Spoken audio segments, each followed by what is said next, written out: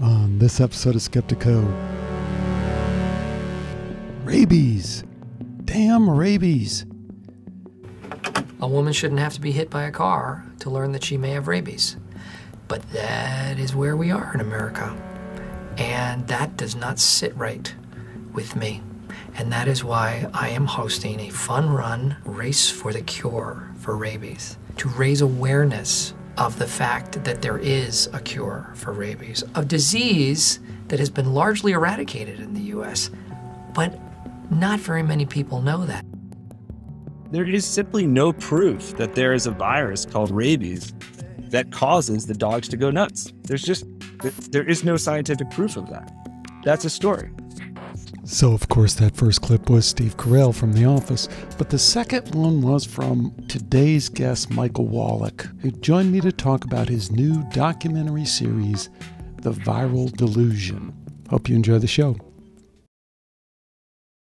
Welcome to Skeptiko, where we explore controversial science and spirituality with leading researchers, thinkers, and their critics.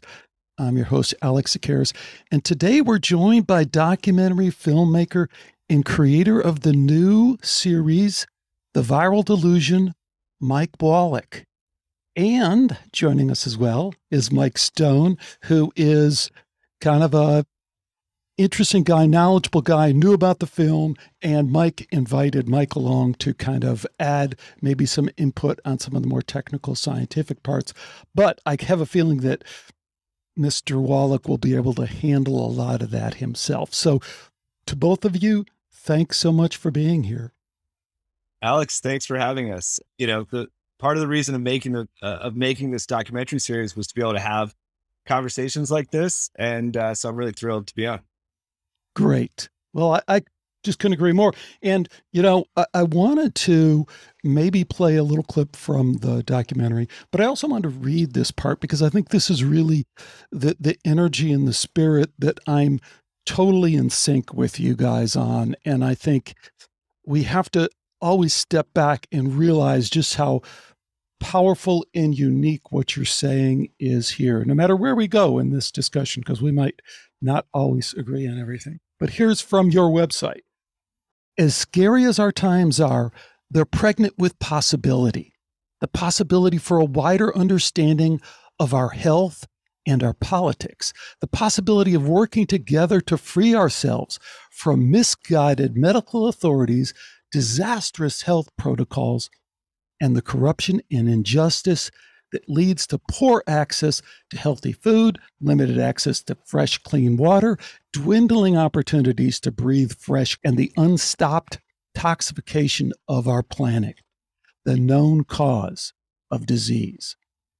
Well-written, powerful stuff. It's maybe even the jumping off point for where you guys are coming from. Any comment on that? No, I mean, I'm really glad you pointed this out, because if there was any takeaway, that people could have on viewing the doc series, I would want it to be that paragraph. That's exactly what we're trying to focus on. And even though we dive into some really technical science, there's a learning curve for a lot of people looking at the so-called science of virology. At the end of the day, it's really simple. The takeaway is really simple, and that is it's living in a clean environment.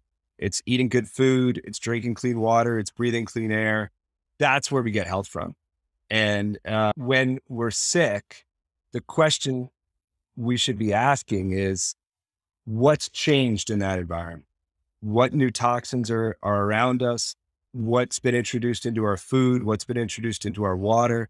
And there's been a real, concerted effort to distract us from that virology has played a huge role in. And so I think that's a great place to start. Great. Well, let's also start with your background and then how you came to this particular project. Sure. So, to go way back, I used to work for the government. I was an intelligence analyst for the State Department. And I found that essentially everything I was doing was being misused or used for nefarious purposes.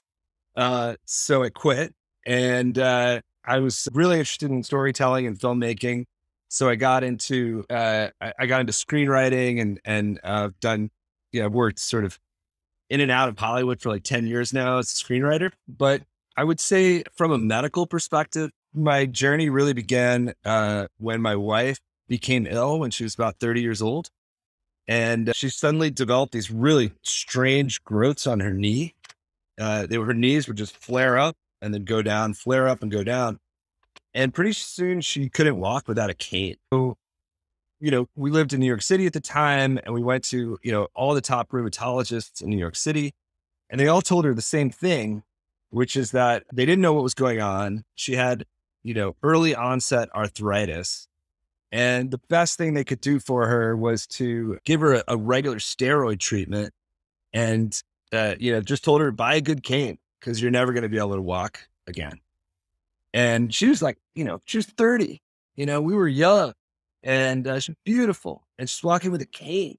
I still have this image of her walking down 6th Avenue with a cane. And then we heard this doctor on the radio who had quit. He had been the chief pathologist at a major hospital in New York City, and he had quit because he was so fed up with the standard of care, the regular prescribed treatments, and he had started his own little clinic. And we went down there, and just like, let's give this guy a shot, and we walked in, and he said, "Are you an athlete?" And my wife was sort of laughed. She's not an athlete. And he said, "Okay, what does your bathroom look like?" And my wife said, that's so weird. I hate my bathroom. He said, "Yeah, is the paint peeling on the walls?" She said, "Yeah." He said, "Okay, you probably have a mold allergy. You should get out of that apartment and you'll be fine. We'll run some tests to see, but that's probably what's going on and you'll be fine." And we left the apartment, and in 2 weeks, we were out of that apartment, and it never bothered her again. And that was 16 years ago. So for, over a year, my wife couldn't walk.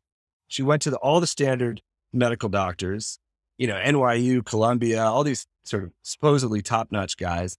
And they had no way of understanding what was going on. Whereas here was this doctor who had a wider perspective because he was looking at what's the environment that you're living in. What are the inputs from that environment? And I still remember he sort of held our hands and he said, "Listen," he was kind of a funny guy. He said, "Listen, all of the children that have died in Iraq, all of the horrors that have happened there." He said it pales in comparison to the medical scam just of Lipitor, just of this one cholesterol drug that he was talking about. And he said, "Be very wary of anything you read in the New Enron Journal of Medicine, because it's all fraud."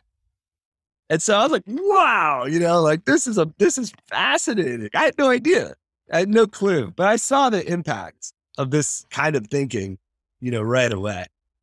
And that's cool, but you're dating yourself a little bit with the Enron reference. I totally get it. Most people, that's like ancient history. So Mike, you have this kind of expanded awareness about health scams on this kind of massive scale. When does what we really want to drill into is the no virus thing. So the pandemic happens, and as it gains steam, there's this offshoot of the terrain versus germ theory thing, which has been brewing for a while, which has some real legs to it when you dig into it. We don't have to all be desanitizing our hands constantly. And we kind of learned that 10 years ago. That was the big thing. You don't have to do that. And that kind of brought forward this germ theory versus terrain theory and a new understanding of that. When did this no virus thing pop up for you as it relates to COVID? So I had, that story that led me to, doing all sorts of medical research for years and years and years. It's so, even before COVID happened, I was aware that vaccination was not the reason why the great diseases had been eradicated in the early 20th century. I already knew that piece. So I knew that vaccination is clearly and obviously not what solved the smallpox problem. Okay. I knew that vaccination was not what had solved the polio problem. And the same thing for, many other diseases like pertussis and scurvy and there's a whole host of measles. There's a whole host of diseases that you're hearing all the time. Oh yes, well, thankfully vaccination came along, and we don't have to worry about smallpox anymore. But if you look at the historical record, that's just not the case. And I already knew that piece. What I didn't know, what I had never even been exposed to, was the idea that these diseases weren't even viral diseases. That the entire concept of a virus was essentially not. It's not supported by real science. It's supported by pseudoscience, by what looks like science to a casual observer, but when you look at it closely, doesn't meet the criteria of natural science.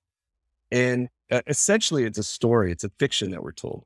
So I first was exposed to that idea by Andrew Kaufman's video, the rooster, something about the rooster and the something. And all of a sudden, sort of half the story began to click. And I was, oh my God, of course, if these diseases aren't driven by a virus, well, then of course vaccination wouldn't have had anything to do with them. And of course, the other explanations that I was aware of made sense, right? And then it began this whole journey of like, well, if that's true, what about AIDS? What about some of these other, what about herpes? What about some of these other, diseases that we so commonly and so instinctively think are virally caused? And so I had to go through a whole journey where I'm sort of very stubborn. Like I have to sort of unwrap everything and try to get to the bottom of it.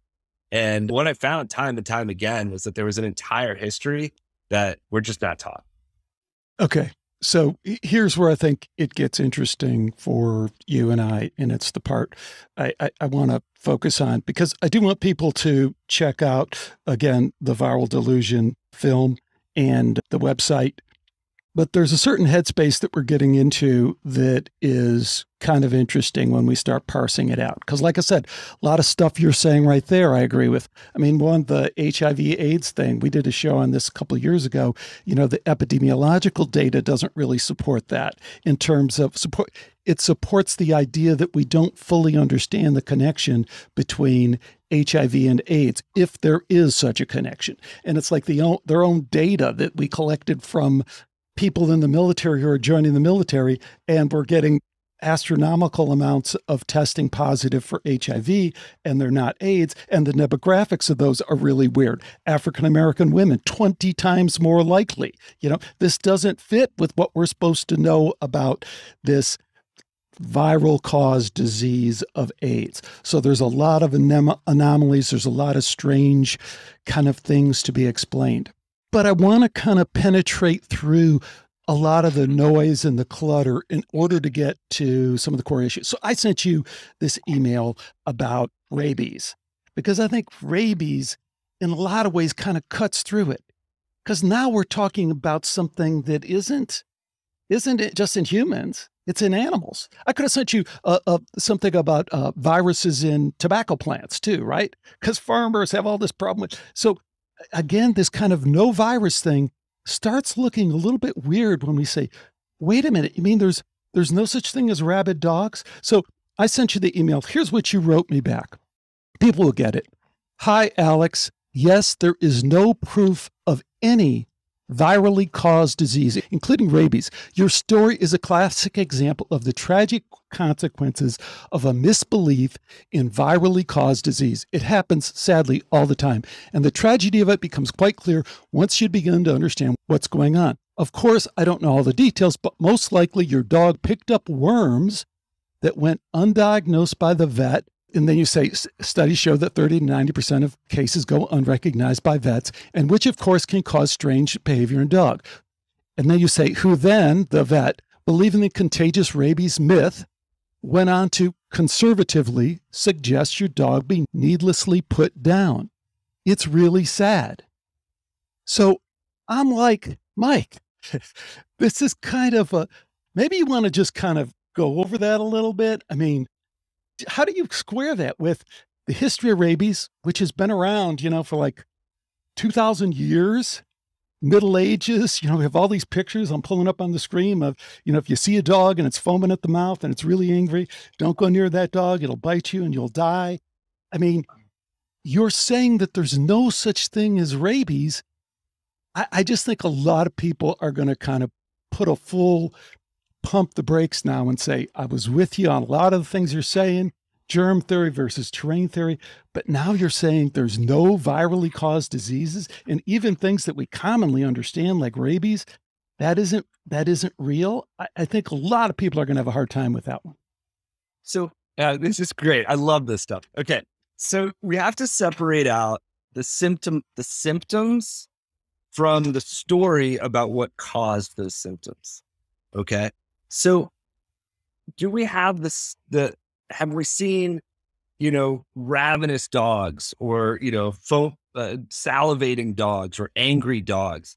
Yeah, obviously we've seen that, right? We could call that rabies. That's fine. We could say, there's been, these kinds of dogs or dogs in this kind of situation for thousands of years. I'm sure there have. I would never dispute that. What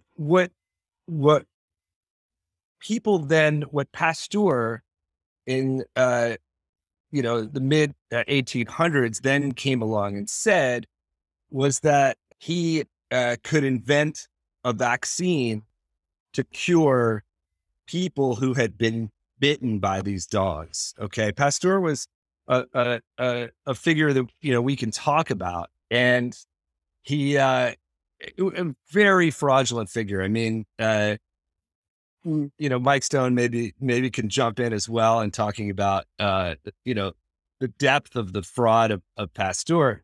But he essentially, just so people know, he's a seminal figure in the history of medicine. And what people don't know is that he kept two sets of notebooks. He kept a public set of notebooks and a private set of notebooks. The private set of notebooks he left to his family in his will, and it said, do not ever show this to anyone outside of the family. But one of his descendants decided that was nuts and gave those notebooks over to a professor of history at Princeton, who then wrote a sort of tell-all book about Pasteur and exposed many of these notes. So, like, something that we know about the history of rabies and vaccination is that while he had claimed to have proven that his vaccination serum worked on over 300 dogs, privately, that he had acknowledged to himself that he had no idea if that was true. But he had sort of ginned up a fear about rabies in France at the time. And then the big sales pitch came when a 9-year-old kid was bitten by a dog. Nobody even alleged that this dog had rabies, but there was a fear that it might have. And so he gave his inoculations to this kid, and the kid did not go crazy, right? The kid did not get raped. But what was not told was that there were two other people that were bitten by that dog, including his dad, who were not given the inoculations, who also were perfectly fine afterwards. And this is kind of a classic example of the level of pseudoscience that we're constantly bombarded with, where we're only told half the story and it looks like a great success. So the question is not, are there are there dogs that go nuts? The question is, what is the actual cause of that? And there is simply no proof that there is a virus called rabies that causes the dogs to go nuts. There is no scientific proof of that. That's a story. So I pulled up on the screen here a graph that shows the number of rabies cases, both in humans and in domestic animals. And what it shows is that, like, virtually now today, there are no cases of rabies in domestic animals, in dogs. That just doesn't exist. It used to be much more common. And again, so we're talking about, like, the film, The Viral Delusion, is talking about, as we said at the beginning, this enormously freaking crazy health scam that we've lived through the last couple of years. So one of the things I'm trying to do with the rabies example is pull us out of that time frame. Because again, rabies, hundreds of years, 1947 is the time when we started mass vaccinating dogs. And then as this graph shows, there's just this huge drop off in the number of cases of rabies from 1947. So then we have 48, 49, 60, 63. This is like decades and decades. Whereas today we don't have it. And then if you look at other countries like Mexico, this graph doesn't look like this because they have a lot more wild dogs, dogs running in the streets, a lot more dogs contracting rabies, and a lot more people getting rabies when they are bitten by dogs. If you go over in India, it's the same, only there they have this superstitious belief that if you get bit by a dog, it's some kind of a spirit that the dog possesses you kind of thing. So again, in the same way that we've looked at some of the data from COVID, and it's very revealing when you look at the differences in country by country, we can apply the same thing here with rabies. It doesn't at all conform to what you're saying. What it says is it perfectly lines up with the conclusion that this is a viral disease that can kill animals.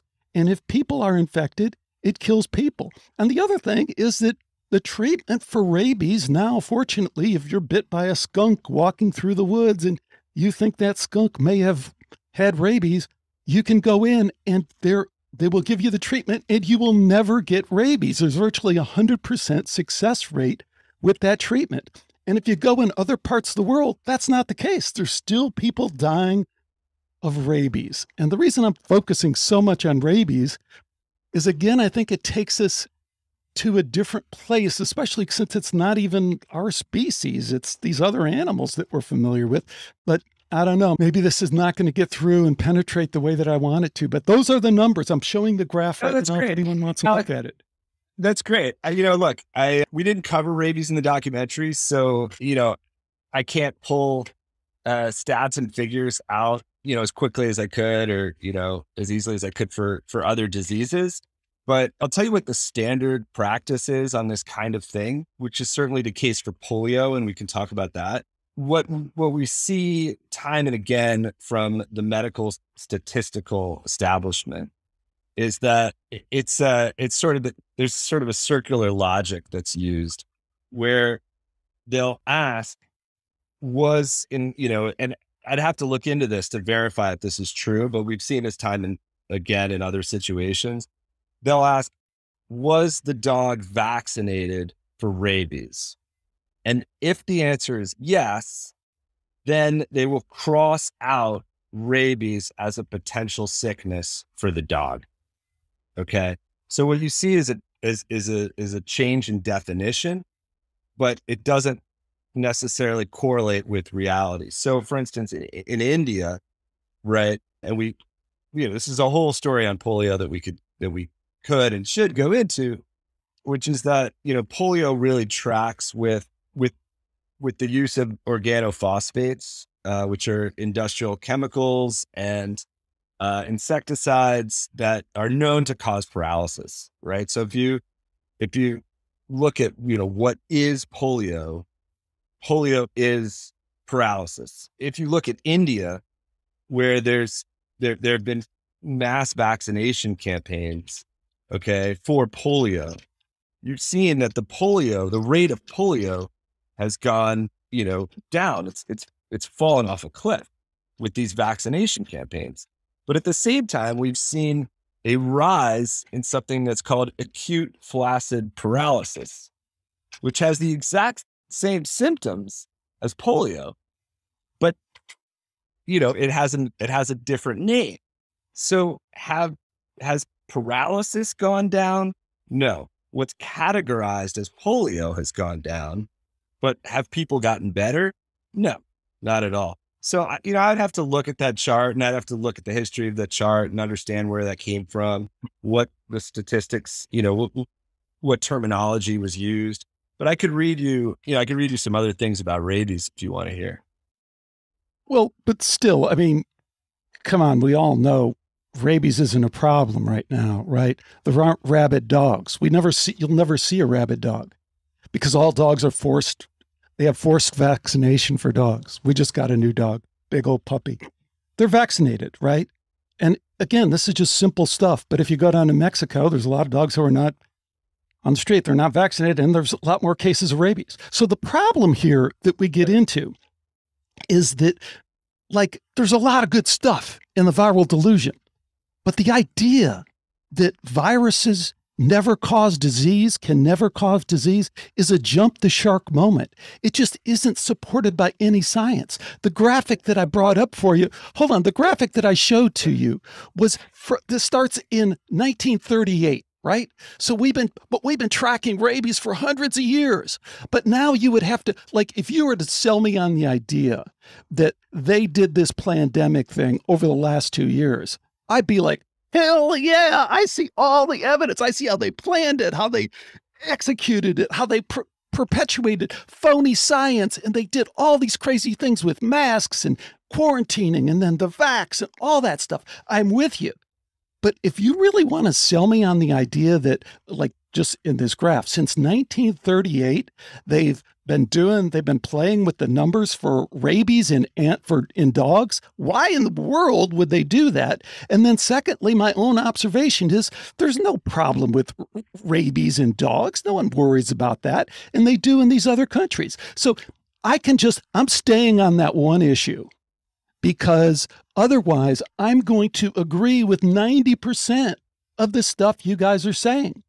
But underneath that is this kind of fundamental, again, jump the shark, flat earth kind of thing that you have to, of course, viruses, you can get a viral overload and it can cause disease. And at the same time, a lot of the things that you're saying about germ theory and terrain theory can be true as well. Both can coexist. I don't know why it has to be so absolute. And I would add just this last little bit, and then I'm going to turn over the mic again.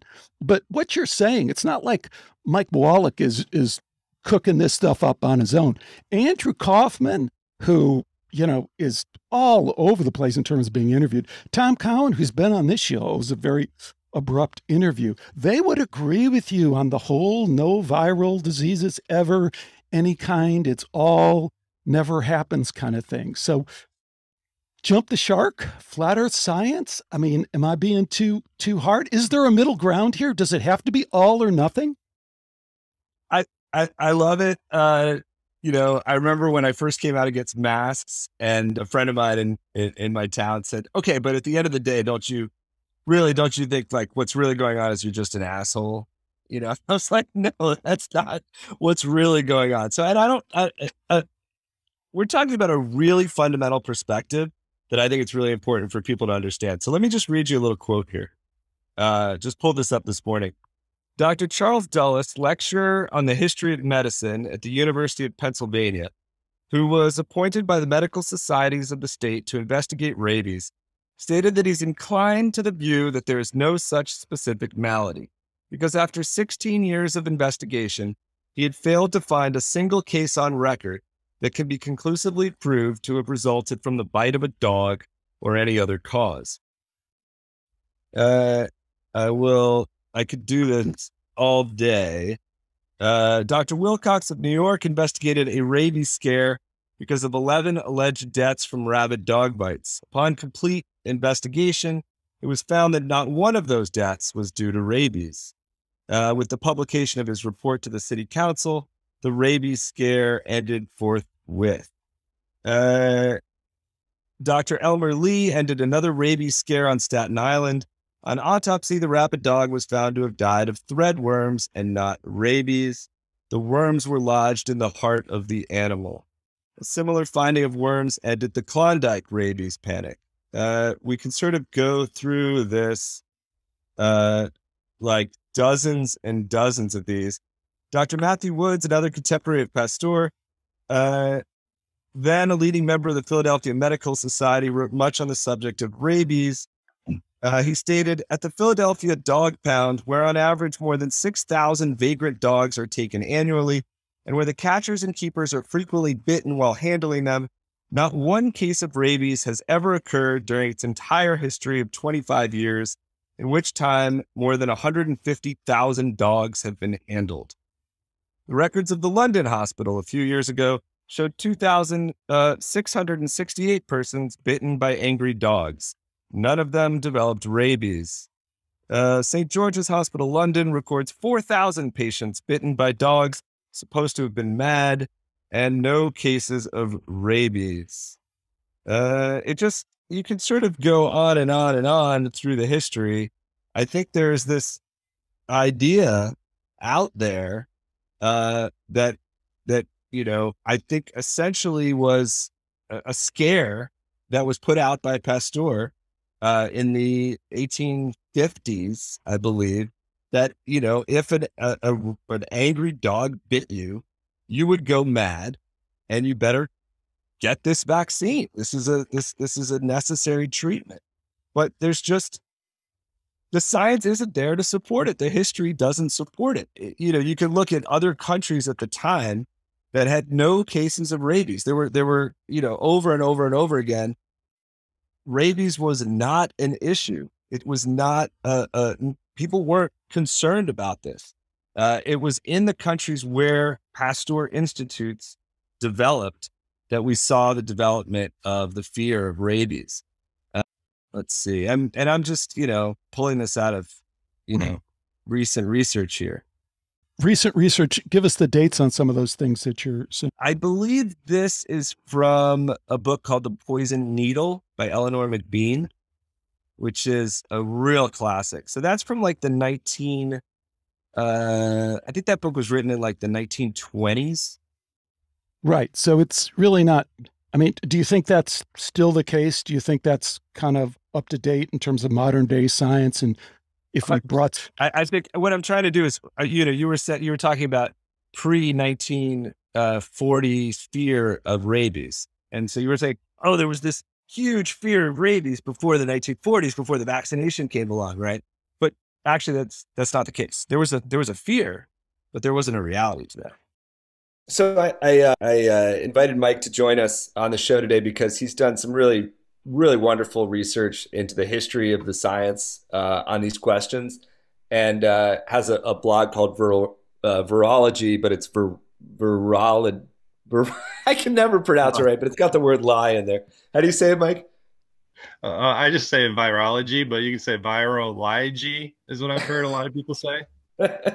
Anyway, he's done really, really tremendous work going back through the history of the actual scientific papers. And Mike, I don't know if you had any thoughts on, on the history of rabies.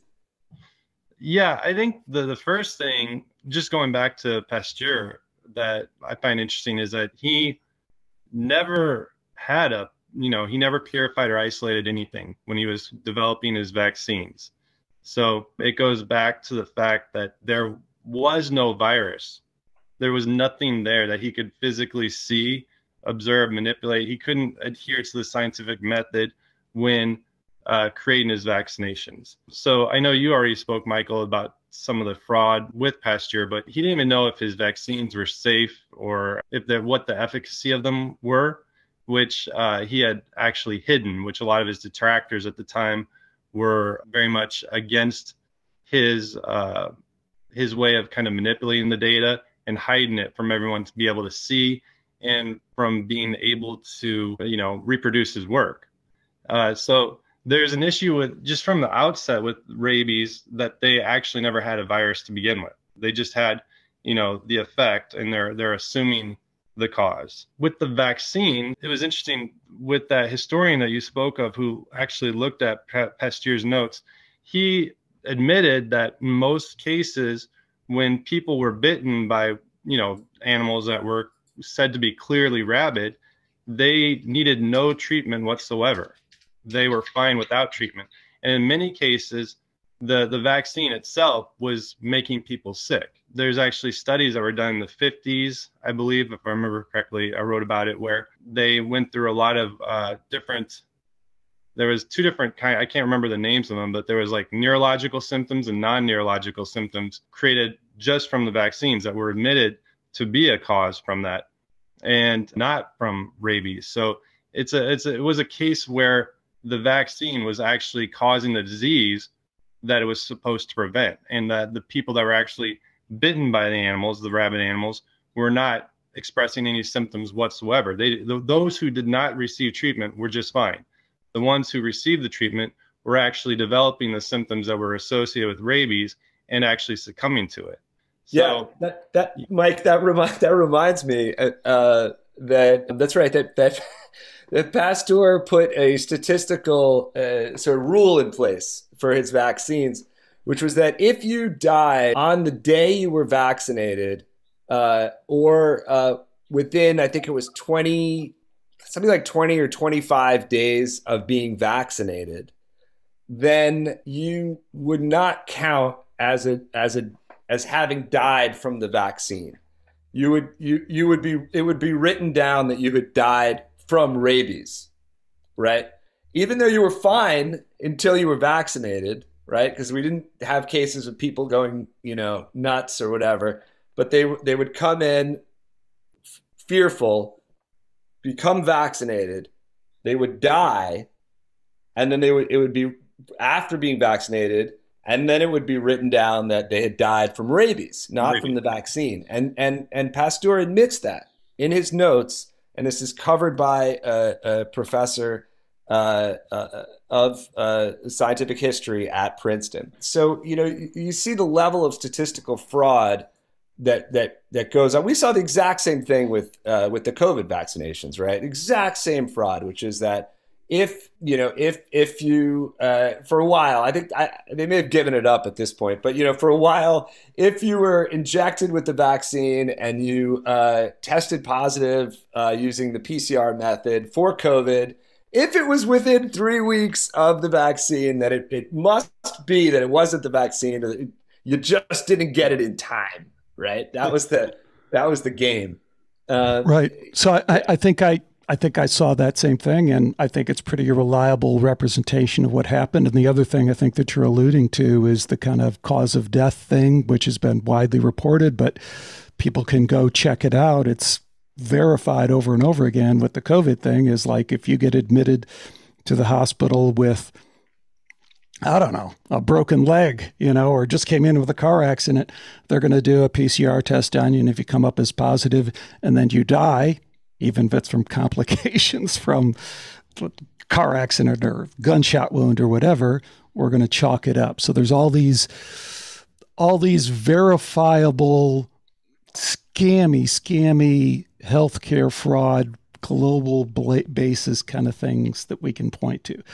I don't want to spend all our time on the rabies thing, but I do feel a need to wrestle it to the ground, because I just got to say, I just am not at all convinced by what you guys are laying out there, because here's how I would sum it up. If this graph that I'm showing you is accurate, then no, everything you're saying is false, right? Because what this graph shows, people can't see it if they're just listening, is that there's 10,000 cases of rabies a year in the 1940s. And today, there's 0 cases of rabies among humans and domestic animals in the United States. And this graph is different in Mexico, and it's different in India. So I wonder if we could at least agree that this graph, if it is accurate, like I'm just throwing it at you, so we would have to research it and stuff. But if these numbers are accurate, it would severely undermine your position in terms of that there is no rabies, because you're saying there is no rabies. Rabies never kills dogs, and if you get bit by a rabid animal, a skunk or a fox or whatever, there's no problem. Don't go to the doctor. Don't worry about getting that rabies shot. You'll be fine. No. Alex, you're slightly misinterpreting what I'm saying, and I think what Mike is saying. Again, nobody's saying that there aren't dogs with the symptoms that we call rabies. You can even call them dogs with rabies. Okay. What Mike and I are arguing, and what the scientists are arguing in the film, is the story behind why those dogs are sick. There's a story that was invented about 100 years ago, okay, that says there's a little viral particle, a tiny little particle, at first it was conceived as a protein, then it was conceived as a little piece of DNA. And hold on, let me just interject so we don't get too far off track. these numbers would support that hypothesis, because what they've followed here, this procedure, is exactly following that path. The science here was to go and isolate that little thing and then treat it the way that they have said that they treated it, and this is the result that they got. They're not treating it a different way. There isn't this global kind of scam over the last 80 years in terms of how to treat rabies. Oh, sure there is.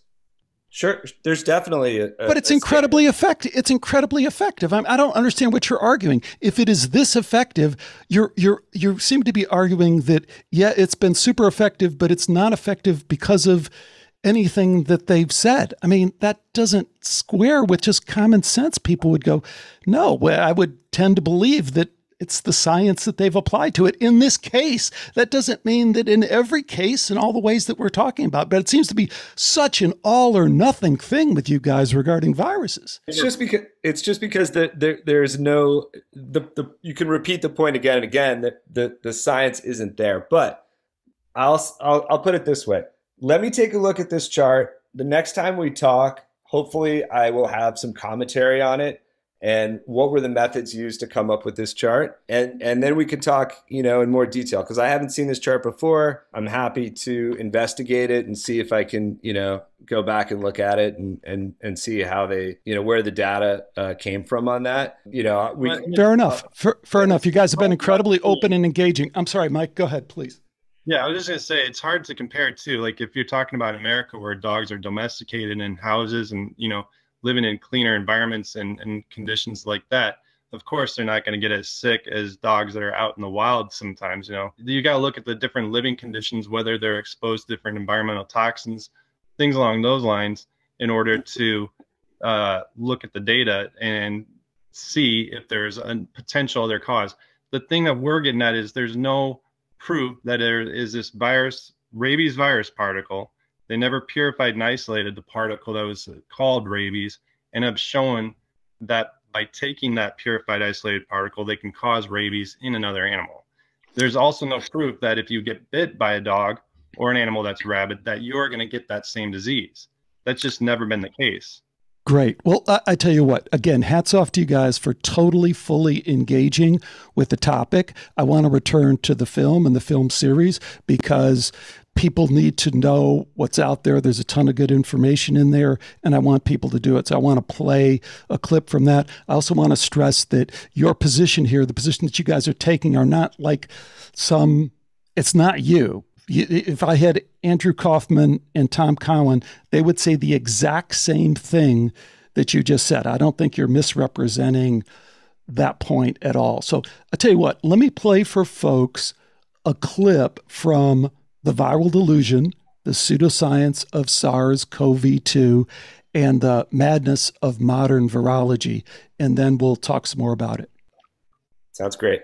And that's when I just started saying, okay, let's figure out what's going on. I'm going to start at the very beginning. I'm going to look at the papers that discovered the virus and, take it wherever it leads me. And I never expected to find that those papers didn't actually show any virus. And the studies, and the most important studies claiming SARS-CoV-2, they haven't purified the particles. And without purification and finally isolation, you cannot say that you have. And the first thing I did, I actually went to look for the study from the CDC, CCDC, the Chinese Center for Disease Control, published under the name Zhu and others, which was the first supposed isolation of the SARS-CoV-2. And of course, immediately found incredible discrepancies and a methodology that didn't isolate anything. There is no virus there. The CDC admitted last December they don't have any SARS-CoV-2 to compare with a PCR test to see if that's what it's actually detecting. Absolutely can tell you after a year of looking, there has not been one case in literature where a virologist or a scientist took somebody who was sick, did the normal isolation procedures, and said, here is this virus. The whole thing has been a scam from the beginning. Because this isn't about the science. COVID-19, SARS-CoV-2 is nothing to do with science. Otherwise, it would have all been debunked months ago. Okay, we'll stop it right there. First of all, let's talk about the film series in general. It's very, very beautifully done, professionally done. Tell us a little bit about the process. A lot of interviews here. It must have taken a long time to compile all these.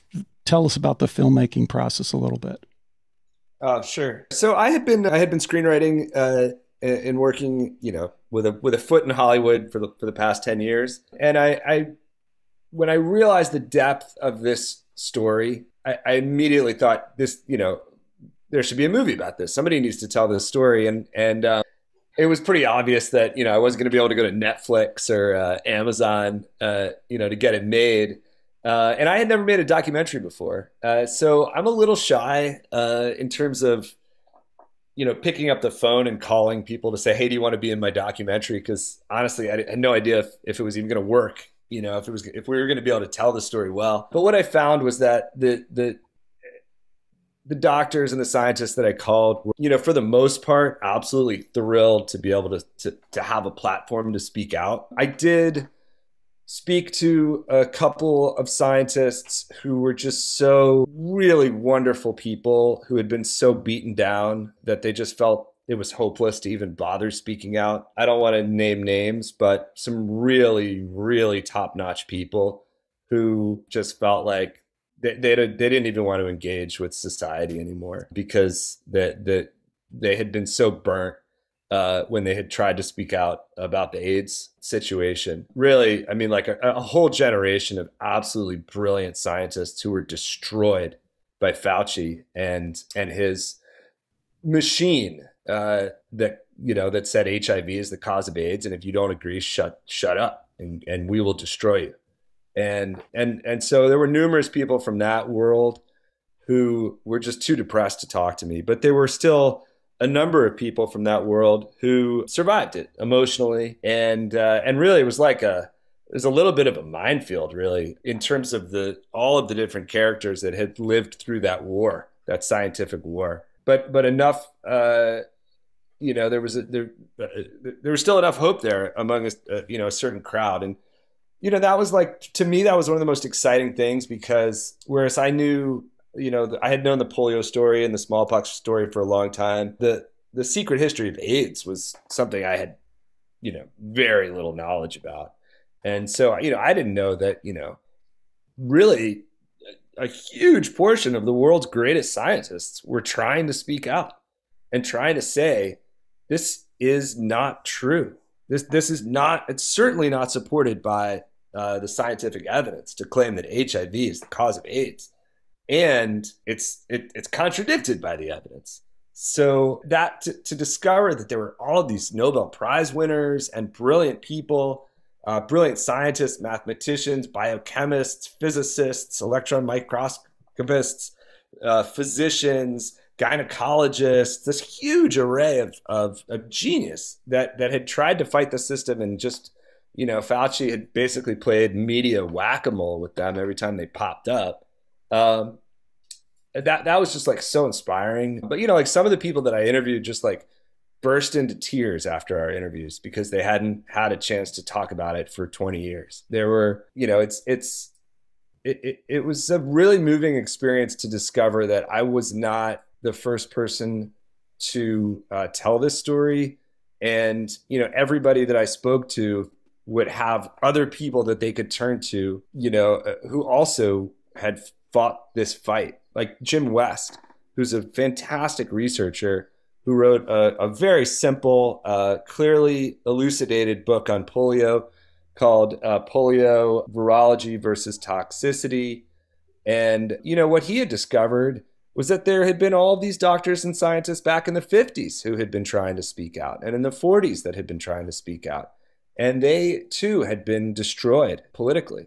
Their careers attacked. When I spoke to Don Lester and David Parker, who wrote What Really Makes You Ill, they pointed me to Charles Creighton, who was a British doctor around the turn of the century.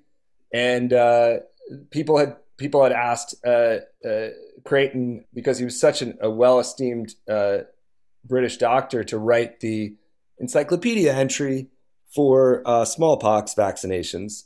And this is for the Encyclopedia Britannica.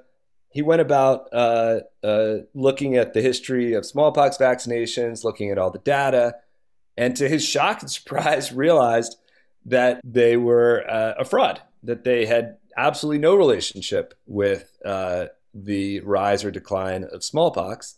And then he wrote that as his Encyclopedia Britannica entry, but it was then deleted and he was then attacked. So there's a really extraordinary history, whether it's Eleanor McBean back in the 1920s, or whether it's Ethel Hume. I think she wrote in like 1910 or something like that, talking about Béchamp and his attempts to out Pasteur for Pasteur's fraudulent science. There's like a huge history of people who've been trying to get the word out among scientists, among doctors, and just among ordinary people like us, that we have been sort of wrapped up in a scam for a very long time. So, Mike, tell people real quickly about the product itself. Like I said, the first episode is still available for free from the website, and then the additional episodes come bundled together. It's $12. You get to watch. How many hours is it total? So the whole thing is 7.5 hours total.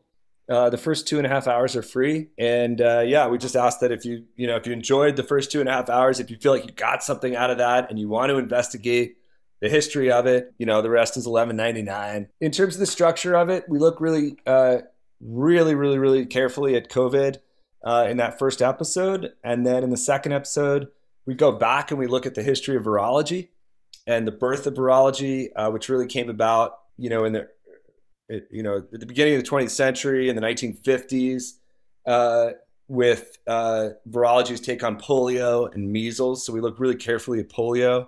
And then in the third episode, we look at smallpox. We look at the Spanish flu, and a really fun one, we look at the Great Plague and stories about the Great Plague, the Black Death. And then in episode 4, we look at the history of AIDS. And then, essentially so much of what is called virology today is infused with genomics and genomic sequencing. So we took a really close look at genomic sequencing in the 5th episode. Great. I tell you what, as a way to kind of wrap this up, why don't we return to that opening quote that I read that I think we can all get behind. And you're talking about the possibility. You're being a little optimistic, which we all need with this topic. What is the possibility for freeing ourselves from misguided medical authorities, disastrous health protocols, and the corruption and injustice of this system? What is the possibility? In what ways are you, not Pollyanna, but are you maybe optimistic that things can change course? Yeah, I think there's there have been a lot of positives to this obviously insanely negative story. And the big one is that a lot of people have decided to look into all these topics. And a lot of the illegitimate trust that people had in the medical establishment is no longer there. So, for the first time in a long time, I think there's a lot of people who are willing to walk away from that establishment. They don't trust their doctors anymore. They recognize that their doctors are not as well educated on these issues as they thought they were. They don't trust the CDC or the FDA or NIH and their pronouncements and proclamations, because they can see for themselves that the models they use don't turn out to be true, that their statements contradict each other, that scare tactics and fear campaigns are the bread and butter of these agencies. So for the first time in a long time, we have a a mass walkout that is happening quietly. And the question is, where are these people going to go, right? What's the vision for where we go? And, you know, it's obviously that's a conversation, and I can't prescribe where that vision is going to go for other people. But what to me would be a real tragedy would be if people walked out of that system and then rebuilt that very same system of you know, pseudoscience and authorities who you know, sit, you know, on top of these institutions and make proclamations that can't be verified and don't follow actual science, natural science. So, you know, my hope is that we can return to a much more practical, common sense approach to health and to science. You know, you know, before World War II, there were two branches of medicine or medical science that were growing very rapidly, and those were nutrition and toxicology. That was the study of, you know, our health in terms of what we eat, and our health in terms of, you know, what pollutants are around us from industrial society. And both of those were almost completely wiped out by the growth of virology in the 1950s, because in my opinion, it was far more modifiable to scare people about viruses and then to provide them with pills and injections than it was to look at health from a nutritional point of view, or from the perspective of in what ways are we being you know, poisoned by what's around us. So I hope that when we walk out, or as we walk out, we can rebuild these really foundational sciences and approaches which are based on living, you know, healthy lives in a healthy world. Great, Mike. We haven't looped you in enough. Any final thoughts as we wrap things up? No, I completely agree with Michael. You know, it's been a bad situation the last few years, but if there is a shining light, it's that people are becoming more aware of the problems. They're seeing that there are fundamental issues with science that we are being presented with.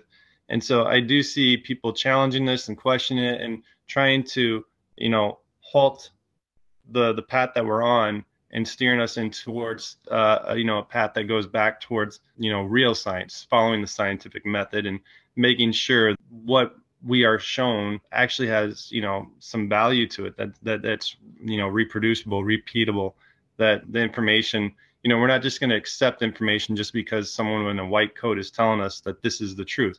People are actually exploring it and searching for the truth for themselves, and, you know, making sure that this is accurate information. So to me, at least, I see that in a positive direction. There's a lot more people in position of power or authority that are coming out, stepping out, like Dr. Kaufman, Cowan, you know, the Baileys. They've been excellent. Dr. Scoglio, you know, a lot of people Michael interviewed, but I mean, there's more and more popping up every day that are questioning the narrative right now and are sounding an alarm. And I think, you know, whether they agree with us on our position or not, at least people are looking at it. And, you know, I think we have to return to a place where we're our own experts, not just trusting people in the position of authority. So I see progress in that sense.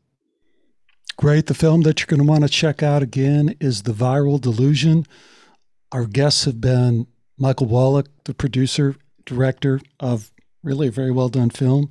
And Mike Stone has been nice enough to jump in here and bat around some ideas. So thanks to both of you for joining me. You're welcome. Thank you, Alex. Thanks for having us. Thanks again to Michael Wallach for joining me today on Skeptiko. And a special thanks to John from the Skeptiko Forum for reaching out and making this connection. I really enjoyed having the chance to have a dialogue on this topic. You know, I searched for a bio on Mike Wallach before the show, and kind of my own lack of, I should have looked for Michael Wallach rather than Mike Wallach. At any rate, I did find it afterwards, and I thought it was so interesting that I wanted to read it and add it to the show. Mike Wallach is a graduate of Cornell who holds a master's degree in international affairs from Columbia. He went on to become a presidential management fellow for the State Department, where he was giving briefings to President Obama. But frustrated with the misuse of his work, he left the government to pursue his dream of filmmaking. Wallach's first script, The Bay, an ecological thriller. By the way, you might want to watch the trailer on that one, particularly in light of kind of trying to put all these pieces together. Anyways, that movie, The Bay, was directed by Oscar-winning director Barry Levinson, who was also behind Wag the Dog, Good Morning Vietnam, and some other just huge, huge movies. So I thought that was very interesting in terms of a background for this guy who has this new documentary series, The Viral Delusion. What do you think about that? Let me know. Until next time, take care. Bye for now.